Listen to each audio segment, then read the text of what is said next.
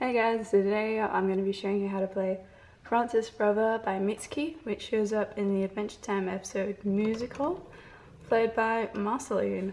Okay, so I'll put this into about 4 sections, the whole playthrough, right hand melody, left hand chords, and then just some practice tips and how to put them together kind of at the end. So if you're someone who learns by copying and stopping and going back and looking at it again, this is probably the part for you.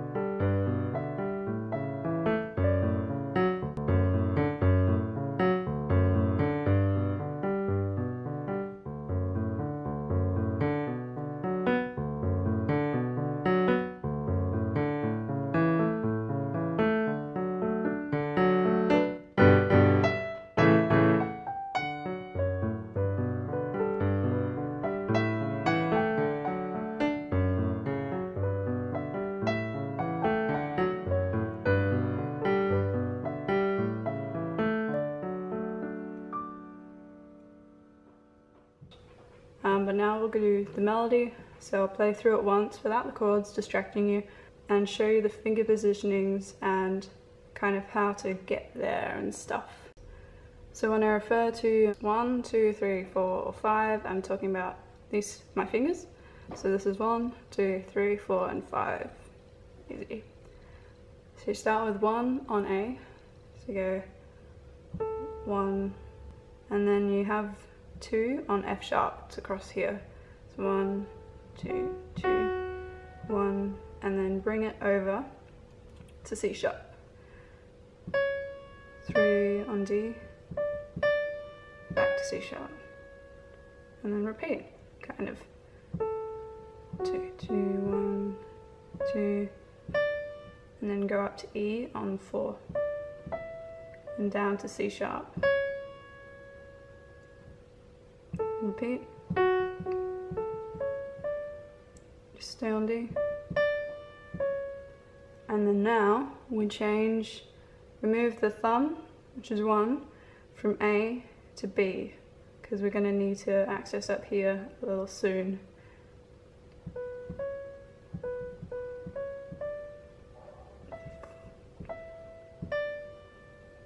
So that's just the first part, that repeats. That comes up later in the song sometimes. Then the next part is where we use up here. So 1 on B, 3 on E, then 4 on F sharp, 5 on G, 2 on C, then back to B. Then B, A, B with your 2, so it's da da da, and back to E.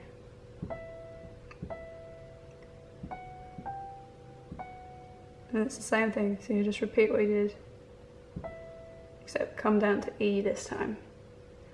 And last one, B, E, A, B, down to C again,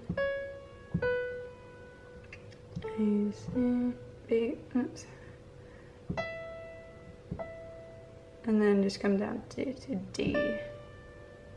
And then it comes back.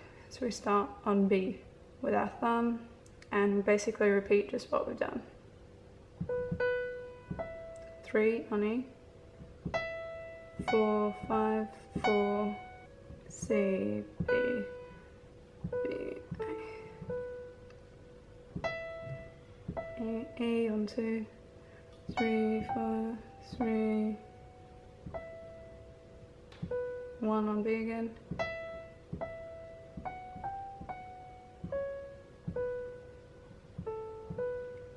A, B,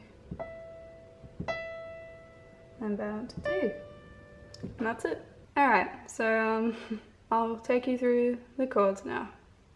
So let's start on the F sharp minor.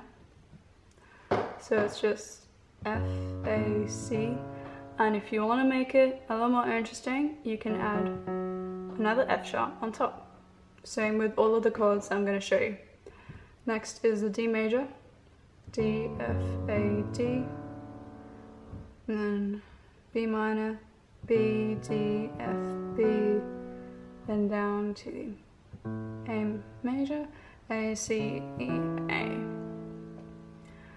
Now that's the kind of rhythm I put into the sheet music, but that's not how I play it. You can play it like that. I play just TTs.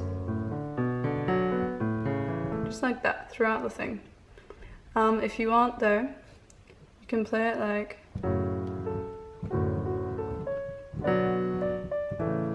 if you play it like that, it brings more attention to the melody. If you play it my way, it makes it more rhythmically interesting. It's up to you.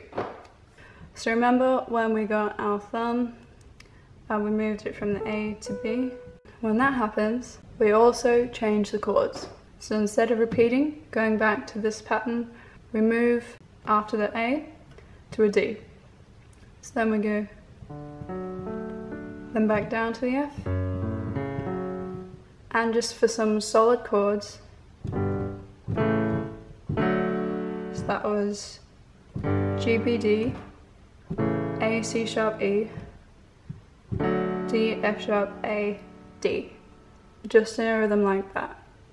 So now we go G, B, D, G, A, C sharp, E, A. Then it's solid chords, so D, F, A, D, F sharp, A, C sharp, F sharp, G. So that's one rhythm you can do it. The way I'm playing it in the song is just the first two notes from each chord. When you get to that, you just play that. And then after that bit, you continue on. So you do another G chord, G, B, D, G, A, C sharp, E, A, D, F sharp, A, D, back to the F minor, F sharp, A, C sharp, F sharp, and then repeat it. So it goes, I'll play it normally now.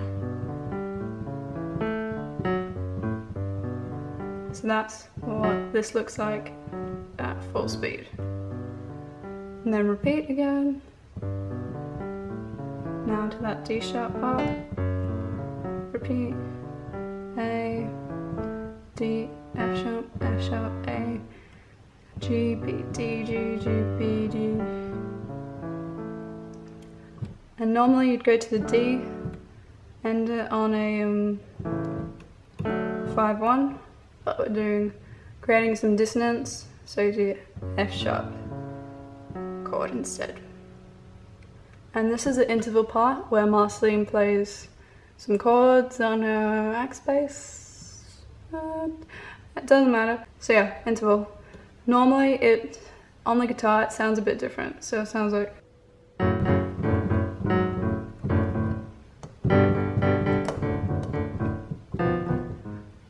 it's hard to translate to the piano clearly. You can do it exactly like that if you want. Again, it's hard, but all the chords are there. If you want to do it that way, you can do it that way. But the way I'll do it is, okay. So we start on we're just going to do it in the rhythm we've been doing the whole time. So we start F sharp minor, surprise, F sharp, A, C sharp, F, D, sharp, A, D, then repeat, F sharp, A, C sharp, F sharp, D, F sharp, A, D. Then to a G chord for 2 rounds, so G, B, D, G, G, B, D, G. Back down to the D for 2 rounds, D, F, A, D, D, F. Then we move up to the B. Okay, so be careful about this, so don't make it too jumpy. It can be. So when you're done with the D, just keep holding that one, and then until your pinkies reach the B, because it is a very big jump. So then B, D, F, B. Not much we can do about that one. And then 2 rounds of the A chord. So A, C, E, A, C, E, A. Then to a D. D, F sharp, D, A, D, D, F sharp, A, D. And this is where we do, where the melody comes back in. So we do a G chord, so just like that. Move up to an A, C, E, A. So that sounds like this. And then just back to our old tricks, like that one. And then back to the normal progression, the G, A, D, F sharp minor, P, G, A, C, E, A, D, F sharp, A, G, B, D.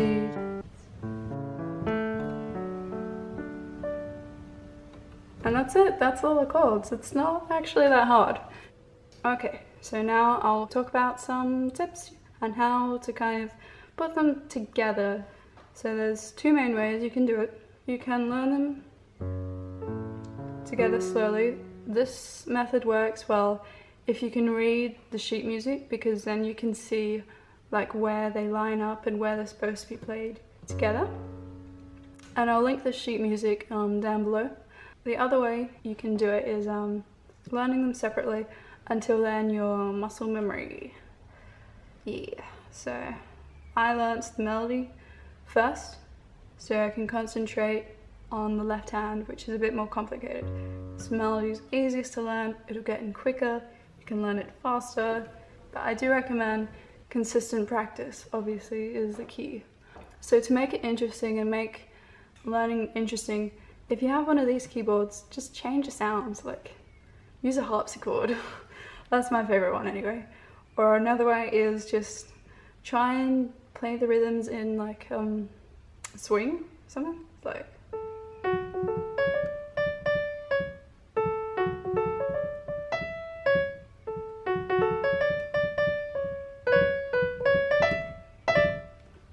I don't know if that's swing, but make it fun. Make it so you actually enjoy playing this piece, because otherwise, what's the point?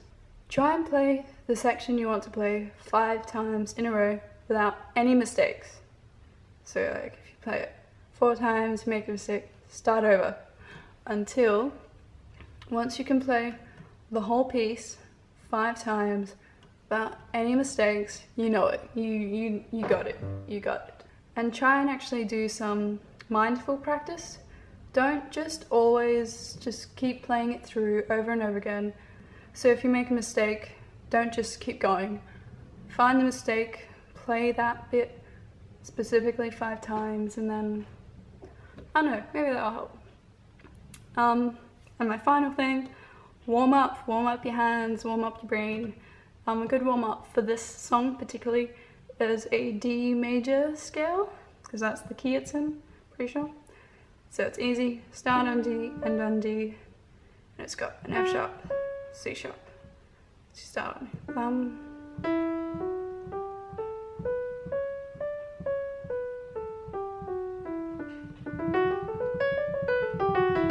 Make sure to practice both hands, obviously, otherwise you end up like this and you won't, yeah, you won't be able to do it at the same level. Yeah, practice both hands. Anyway, I hope this actually helped you. If it does, let me know. I love it, especially if people actually post videos of them playing it. That's also the coolest. But yeah, I hope you have a good day, and I'll see you another time. Bye!